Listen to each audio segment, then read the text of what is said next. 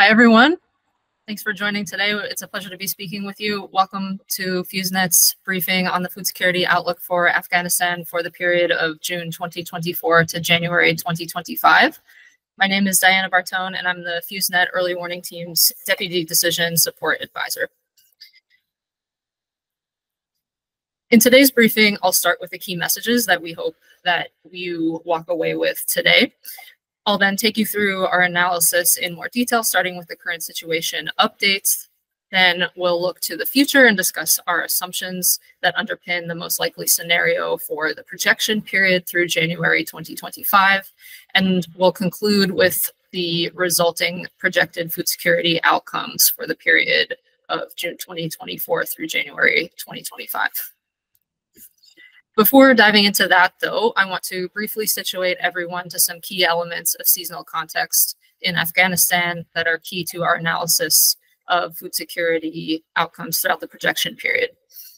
The main harvest, primarily of wheat, is currently ongoing.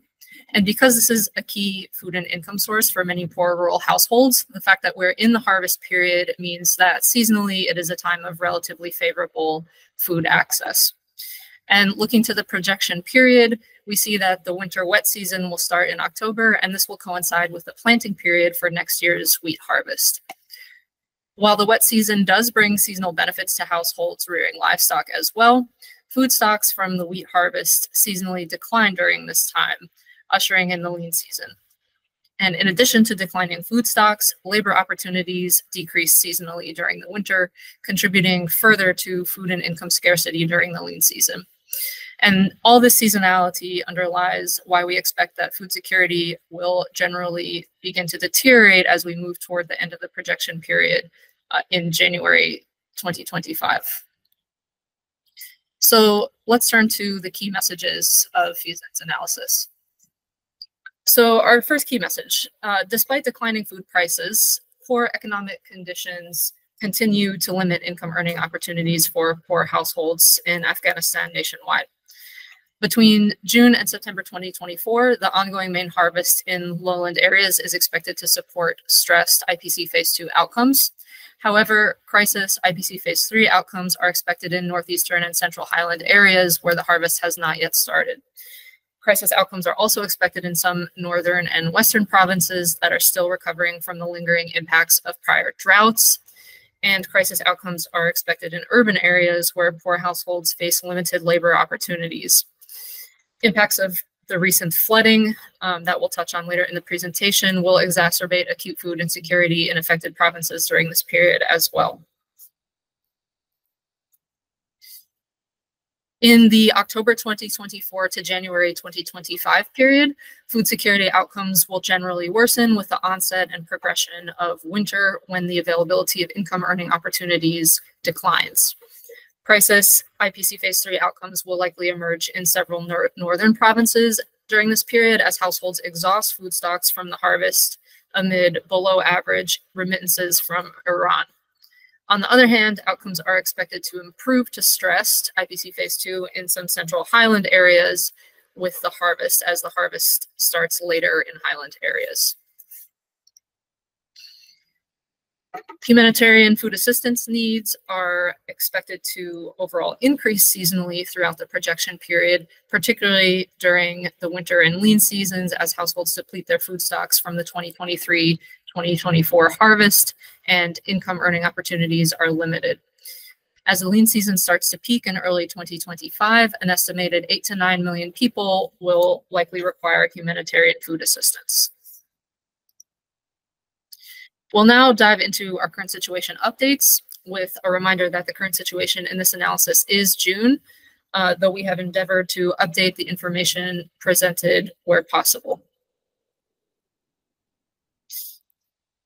While the wet season typically concludes in April, an early onset of monsoon precipitation is bringing rainfall in late June and July. The map here is showing precipitation as a percentage of average from April to July of 2024. And you can see that generally above average spring rainfall has fallen over much of the country during this period. And this, as well as some rainfall during prior months not mapped here, has generally supported crop development prior to the harvest, with crop conditions having improved since rainfall increased around February, following below average precipitation that occurred largely in the first half of the season. However, heavy rainfall late in the season has also led to flooding in northern, northeastern, and western areas since May, causing crop and livestock losses in affected areas.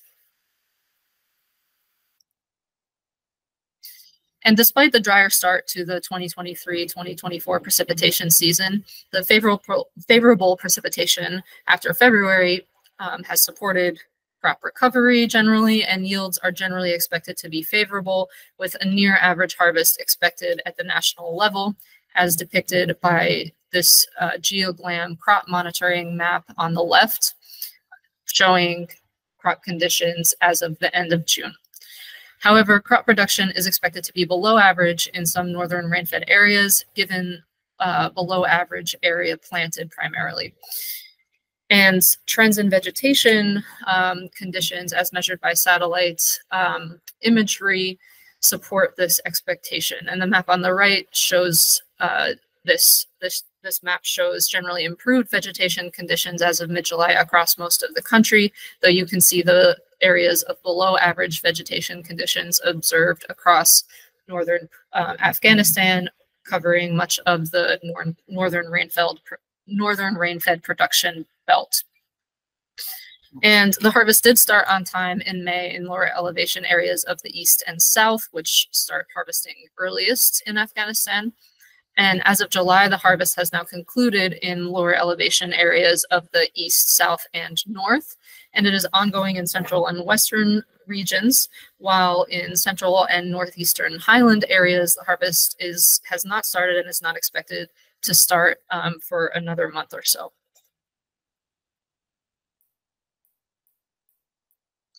And production estimates available from the Ministry of Agriculture, Irrigation, and Livestock also indicate favorable wheat production outcomes at the national level, estimated at around 4.9 million metric tons in 2024. And this is 13% above last year's production and 6% above the 5-year average. And it's worth noting that part of this is part of the favorable production outcomes in 2024, as well as a share of the production in 2023, is attributable to a response to the ban currently enacted on poppy cultivation, which has resulted in farmers in the southern provinces of Kandahar and Helmand provinces replacing poppy with wheat, playing an instrumental role in boosting national level wheat production. These two provinces, Kandahar and Helmand, have contributed 13 to 15% of national wheat production in the past 2 years. Now, turning to look at prices. Since 2022, inflation has been easing in Afghanistan, with prices beginning to decline by 2023. And this is largely due to appreciation of Afghanistan's currency, the Afghani, supported by regular auctions of foreign currency by the central bank. According to the World Bank's Afghanistan Economic Monitor report in May 2024, headline inflation fell to negative 7.7%, indicating food price declines year on year in April, driven by a drop in food inflation to negative 12.2%, with non-food inflation also declining to negative 2.2%. And so declining food prices, though largely due to appreciation of the currency, have also been supported by several years of relatively favorable wheat harvests, as well as generally stable trade flows and generally stable fuel prices. And these trends of declining food prices are generally supporting improved food access for many market-dependent households in the country. And here, just to take a closer look at trends in food prices, we're looking at trends in prices of staple wheat grain in 4 key markets of Afghanistan: Faizabad, Herat, Kabul, and Kandahar. And as you can see, prices in 2024, shown by the green lines, are tracking at levels below last year, which is the red dotted line, and below the 5-year average, which is shown, the 5-year average or the 2-year average, which is shown by the brown bars. You'll also notice, looking at the green line, that prices have declined seasonally in recent months, and this is linked to increases in market supply as traders release old stocks in advance of the harvest season. We can see a similar declining price trend looking at cooking oil and diesel. Cooking oil prices are shown for 2 markets, Kabul and Mazar-e Sharif, on the top of the slide, and diesel prices shown for Kabul and Herat are on the bottom. Prices of both of these commodities have declined in recent years, again, largely linked to appreciation of the Afghani. With that overview of the relatively favorable harvest and declining prices of food and fuel, we'll next look at the income available to poor households to purchase food and essential non-food items. The chart on this slide shows 2 data series important for monitoring income earning amongst unskilled laborers. And we're looking at unskilled labor trends because unskilled labor is an important source of income for poor households, especially in urban areas. So first, the light green bars show trends in wage rates for unskilled labor. And the dark green line shows trends in demand for labor. And this is measured by the number of days per week that an unskilled laborer can typically find work. And you can see seasonal fluctuations linked to declining demand for labor in winter periods, as this is a time where economic activity typically slows down, such as a slowdown in construction.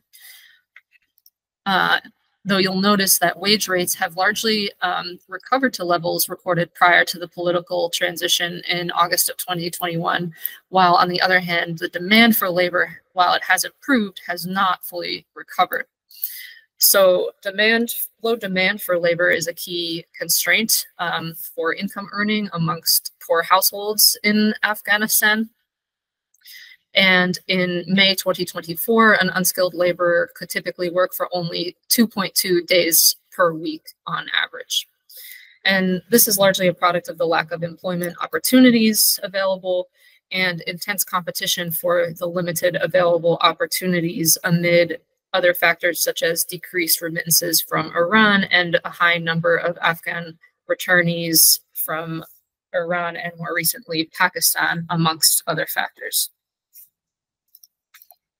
And now we'll look at food prices and trends in income earning amongst unskilled laborers combined into a single indicator that shows the amount of food an unskilled laborer can purchase based on earnings possible each month. The blue bars on the chart show the cost of WFP's minimum food basket, which consists of wheat flour, cooking oil, rice, and pulses. And again, you'll note the declining trend in food prices.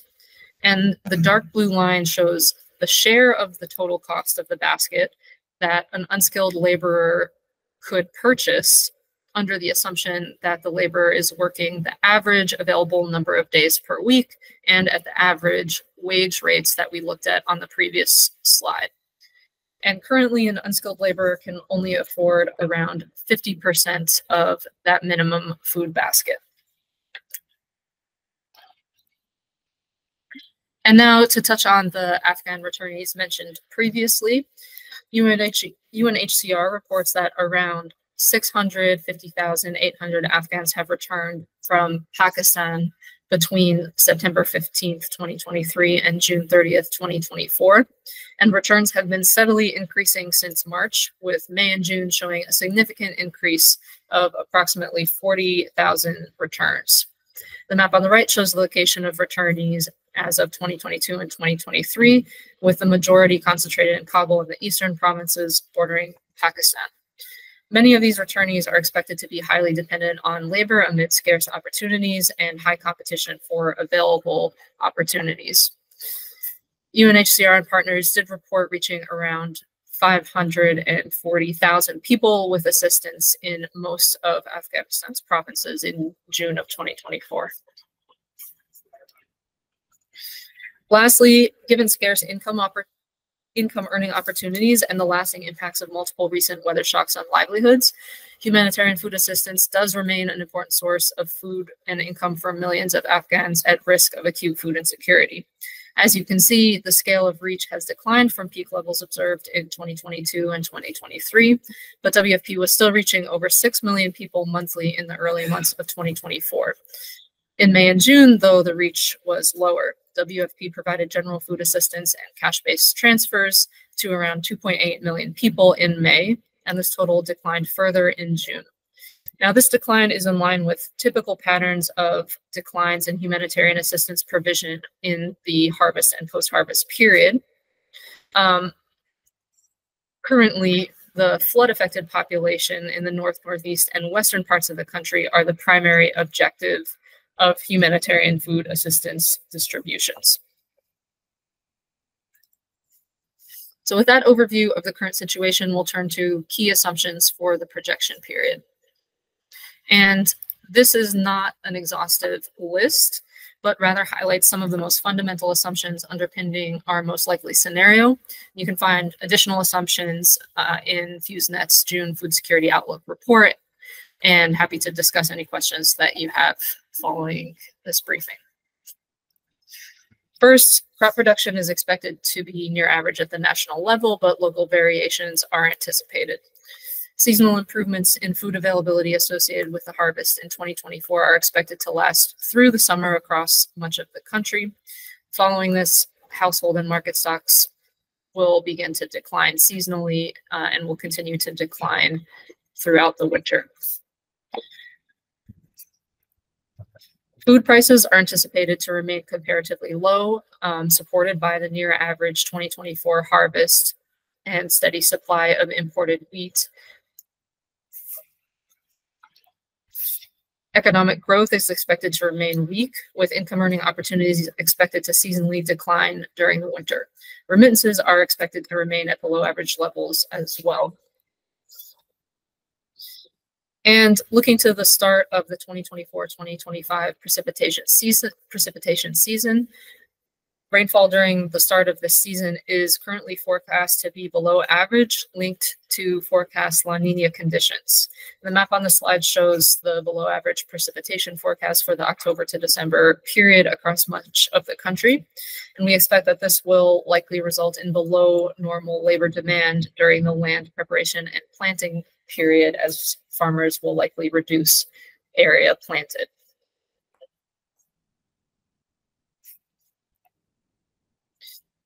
So building on these assumptions, in addition to other assumptions that we don't have time to discuss, building on our assumptions about the evolution of factors relevant for households' access to key food and income sources, FEWS projects the most likely food security outcomes. But before showing these outcomes, just a quick reminder for those who are unfamiliar, FEWS classifies acute food insecurity using the IPC 3.1 scale. And the key things to know about this scale for response are that, first, a household in phase 3 or worse is in need of urgent humanitarian food assistance because a household in phase 3 or worse is not consuming enough food to meet their minimum kilocalorie needs, or they are engaging in unsustainable coping that threatens their capacity to meet their food needs in the near future. Second, an area classified in any given IPC phase means that at least 20% of the population is in that IPC phase or worse in that area. So our projected food security outcomes, first starting with the June to September period. From June to September, households' access to food and income generally improves alongside the main harvest of wheat, as well as the harvest of vegetables and fruit in different parts of the country. In eastern, southern, and southeastern parts of the country where harvesting is ongoing, this is expected to support stressed IPC phase 2 outcomes during this period. Meanwhile, in the central highlands and northeastern parts of the country where the harvest has not started, crisis IPC phase 3 outcomes are expected. This is being driven by poor economic conditions and limited livelihood opportunities, as well as declining income from remittances, and in some provinces, the impacts of recent floods. And amongst those provinces impacted, Baghlan province in the northwest is among the most affected. Additionally, crisis IPC Phase 3 outcomes are expected in northern and western provinces, given localized below average production, as well as ongoing slow recovery from the multi-year drought. From 2021 to 2023, drought conditions were experienced that adversely impacted the crop and livestock sector, and households are still working to recover their assets and livelihoods amid poor economic conditions.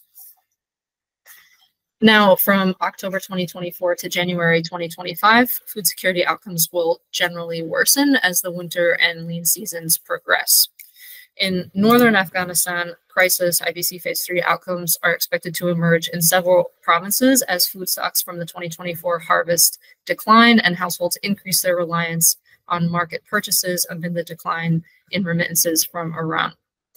In urban areas, the ongoing economic slowdown, high levels of unemployment, and competition for the limited labor opportunities available are also expected to continue to strain households' purchasing capacity despite declining food prices, particularly affecting the casual labor-dependent population, including recently returned Afghans. In urban areas, crisis outcomes are expected to persist during the winter when income opportunities decline further. On the other hand, stressed IPC Phase 2 outcomes are likely to emerge in some central highland provinces, supported by the conclusion of the wheat harvest as well as the potato harvest around October, and as well supported by some improvements in livestock productivity over the summer.